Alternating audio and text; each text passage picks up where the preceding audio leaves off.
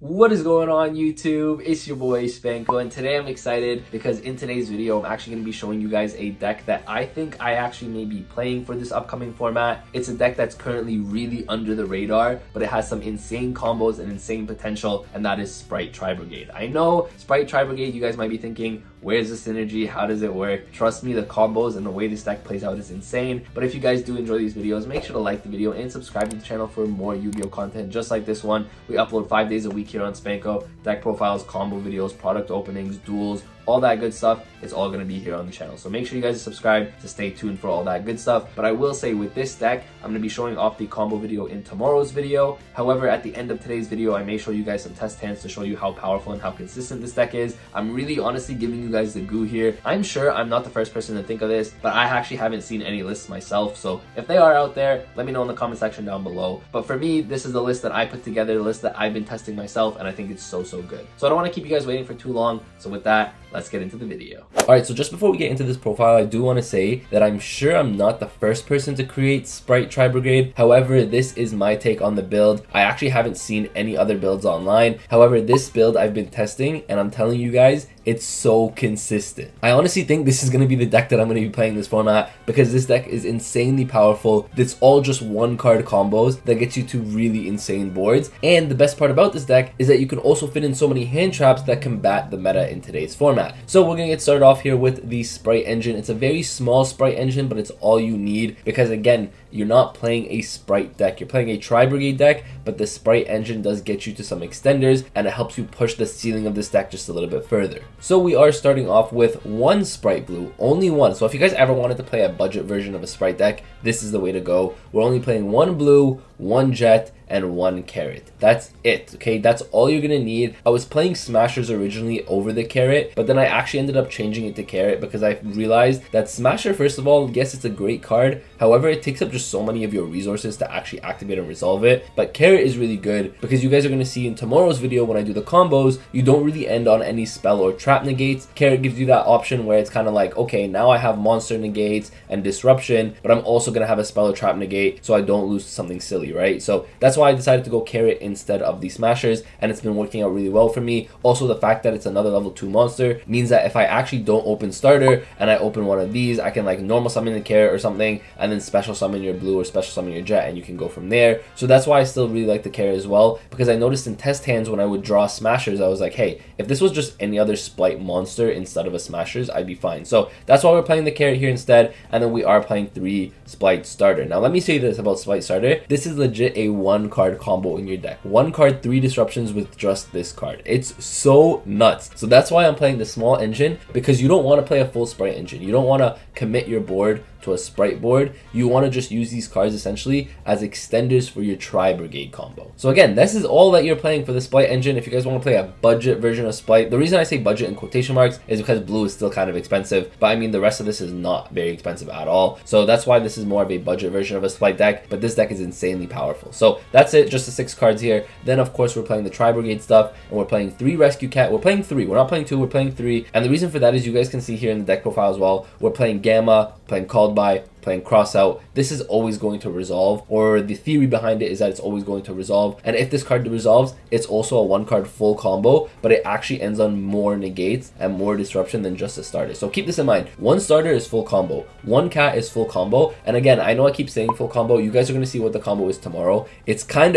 really insane. I'm going to be honest with you, it's insane. So that's why I think this deck is just very powerful. That's why you have to play 3 Rescue Cat. Then we're playing the standard 3 Fractal, 3 Kit, 3 Nerval, and 2 Keras. The really cool thing about this deck is that Kit and Keras are both level 2s, which is really cool because sometimes there's going to be hands where, let's say you open a carrot, you don't really have access to jet or blue. You can just normal summon your Kit, special summon your carrot, and then you can still full combo from there. So that's a really cool thing about this deck, is just the fact that carrot, your blue, your jet can all be special summoned from your hand, not even with just starter, where if you just open a Kit, you still have full combo, right? If you open it plus one of these Spright monsters. So that's why the synergy here is really good, and these are the ratios that I've been liking a lot. I actually wanted to play 3 carrots at one point just because of the level 2, but I think the 2 is all that you're gonna need. I tried to play the 3, I opened it too much, so I actually cut the third one to play the second revolt. So we're playing here 2 Tri-Brigade revolt instead of just the 1. The reason I decided to play 2 is because if you do open it, it's still never a bad thing, because the nice thing about opening revolt is you're gonna see in the combo line, you don't actually have to go into your Bear Brum, and you can end on like an IP Masquerena instead, which is actually gonna give you another form of disruption. So that's a really cool thing I like about revolt. Instead of playing 3 Karis, I was like, you know what, I'm gonna play 2 revolt, because revolt is just one of those things where obviously it's searchable, but if you do open it, it's not bad either, because opening revolt just means that your combo is gonna go a little bit further, right? So that's why I really like this card at 2. And again, if you're ever forced to go second in games 2 or games 3, you're always gonna side one out, right? So that's the really cool thing about revolt, is that going first, when you're going into game 1s, you want to do a die roll. Going first, this card is nuts, and then going second is just an easy side out target. And then we are playing a load of hand traps here. As you guys can see, we're playing 3 Ash Blossom, 3 DD Crow, 3 Gamma, as well as 1 Driver. So we're maxing out a lot on our hand traps. We're also playing 3 Imperm as well. So the reason for this is because in today's format, you either got to play board breaking cards or you got to play a ton of hand traps. And I realized with this deck that I wanted to play like Dark Ruler and stuff like that. However, there's just more synergy with the hand traps. And what I mean by that is DD Crow is really good because it's a Tri-Beast for you. So this can be used for your Revolt. This can be used for any of your Tri-Beast effects. So this is really good in today's format as well against a tier limit matchup. So I was like, okay, each of these hand traps essentially have multiple uses. And that's why I went the hand trap route over the board breakers route. So DD Crow, like I said, is really good against today's format, but it's also a card that you can pitch off Karas. It's also a card that you can use to banish off any of your Tri-Brigades. So that's really good. Gamma is really good going second, but Gamma also gives you the ability to safely summon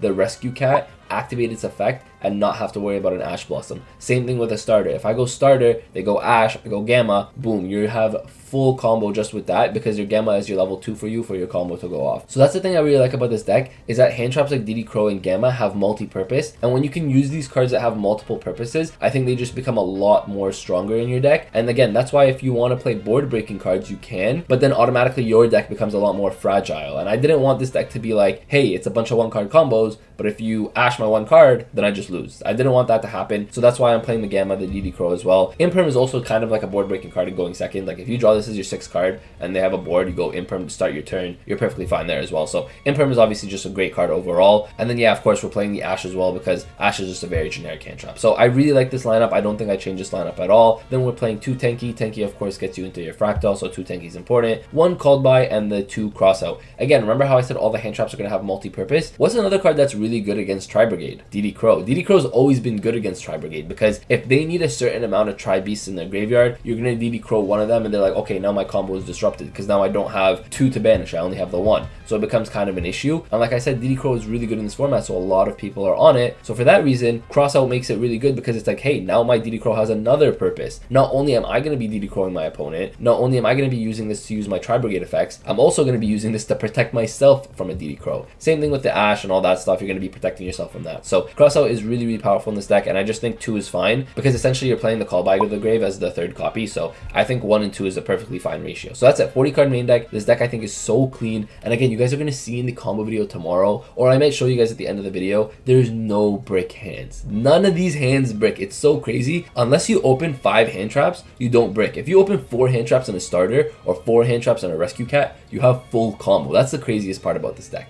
So then we're going to move into the extra deck here. We are playing 1 Gigantic Spright as well as 1 Spright Elf. This is just important for your combo, so you need to be playing these 2. And now we're playing the 1 Pit Knight early. This card is insane. I read this card and I was like, this is really cool, but it's going to have like really weird ways to get the effect off. How am I ever going to get the effect off? Turns out this deck can just abuse this card so well. So if anyone doesn't know, this card pretty much says when a monster this card points to activates its effect, except during the damage step. Quick effect, you can target 1 effect monster your opponent controls until the end of this turn. Its attack becomes 0. Also, you can negate its effects. It has a second effect, that's not important, but the important part is that first effect, because essentially when you combo this with your Spright Elf on your opponent's turn, you can activate your Spright Elf, summon something back from your graveyard. This is now going to act as a disruption, because it's going to be able to target a monster your opponent controls and negate it. It's just so powerful. That's why I really like this card, and it's so easy to make in this deck. And then we are playing the 2 Omen. Omen is very powerful as well. Obviously, you're always going to be making this off of your Revolt, but on top of that, there are combo lines where you actually go Omen first, so that's why you're playing the 2. We're playing the 1 Rugal. Now, I want to talk about the extra deck a little bit because there are some things you guys can change up, and I'll talk about that in a second, but you are playing 1 Rugal, 1 Bearbrum, 2 Ferrijit, and we're playing the 1 Lightheart. Scareclaw Lightheart is really good because it's a Link 1, so essentially if you open just Keras Nerval, right, you can go Keras pitch Nerval, and then you can go Keras to banish 1 to summon this, and then now you have more than just 2 of the Tri-Beasts in rotation, because then you can link the Keras and the Lightheart off into like a Ferrijit potentially, Ferrijit effect, etc, etc. You guys can see where it goes, right? So that's why I really like the 1 Lightheart. Then you're playing the IP Masquerena, the double Dragon Lords. These are pretty standard in Tri-Brigade. If you guys have ever played Tri-Brigade, you're playing the IP as well as the double Dragon Lords. You're playing the Doom Eagle. Doom Eagle is really good in today's format. Keep in mind, like I said, DD Crow is a really good card. This card is a quick effect DD Crow. So there's times where you can actually just end on a Doom Eagle and hold it against the tier limit matchups, because you're like, okay, let's say I have a DD Crow in hand and then I just have this on board. You essentially have double DD Crow, and then Doom Eagle is one of those things also where it's a DD Crow every single turn for you because it's a quick effect. So you can do it on your turn, but you can also do it on your opponent's turn, which is very, very powerful. Then we're playing the 1 Access Code Talker as well as the 1 Apollo. This is pretty standard, I think, for the Tri stuff. Now, the thing is with the extra deck that I wanted to mention is I found myself not really going to Rugal as often. If I ever wanted to go into Access Code, I would always just go into the Doom Eagle. The only reason I decided to play the Rugal is because I was like, hey, the Doom Eagle is really good in other situations where I can just sit on the Doom Eagle nowadays. So that's why I wanted to play the Rugal. However, some other really cool options for you are Almirage. Almirage I decided to cut because this deck is just so consistent, and there was never really hands where I just had to normal summon Nerval, link Nerval away, and then hope Nerval resolves. So that's kind of one of those things where Almirage is really good in those situations, but essentially you should never be in those situations with this deck. And then another cool tech that I wanted to play was the Sky Cavalry Centuria as well as the Zeus. And the reason I wanted to play this was, again, because with the Spright engine, you have access to rank 2s a little bit easier. So if you guys wanted to play this engine as well, you guys can do this. It's very powerful. You guys can cut maybe the Lightheart, maybe a Ferrijit. You don't have to play 2 Ferrijit in this deck, so you can play maybe cut 1-on-1, or you can cut the Rugal and the Lightheart for this package. I just want to show you guys different options. This deck is just so powerful, and there's just so many different things you can do with it. It is a very tight extra deck, I'll be honest with you, but there's just different options. You can also play Omega. I don't even have Omega here, but we are playing the Gamma package, so you can play Omega here as well if you guys wanted to do that. So again, I think there are certain things that you can't remove, like Gigantic Spright, Elf, early, the Omens, the Bearbrum,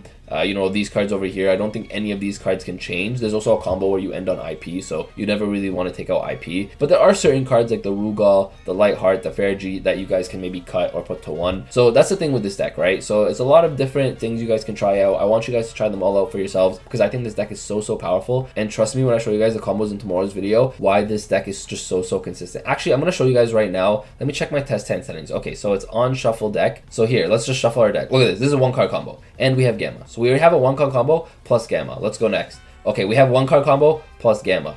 So this is 2 hands in a row. Here our hand is not that great, but we do have a Gamma that we can normal summon, special summon our Jet, get to our starter. We do have a cross out for any disruption. So actually we can combo with this hand just because we have 2 level 2s in our hand, right? So this is a combo hand as well. Here we have full combo, we have Cat. Here we have full combo, we have Cat and Spright. So you guys can see how consistent this deck is. Here we still have Tri combo because we have Fractal plus Keras plus Gammas, right? So if we activate Fractal to send to the graveyard, they go Ash or something like that, you go Gamma, right? So you're fine. So there's still combo there. We still have combo here. You guys can see I'm just not even editing this part out. This is full combo. We have the Called By plus the Rescue Cat. We even have a Spright Blue here.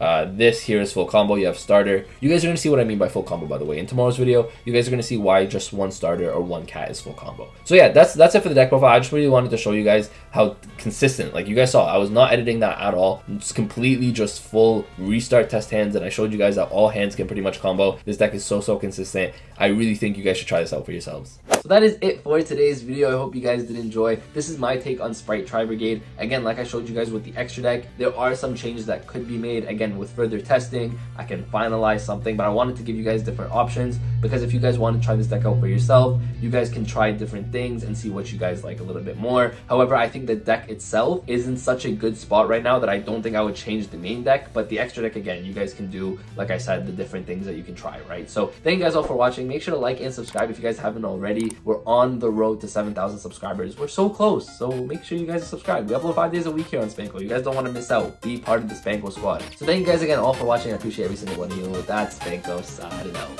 Peace.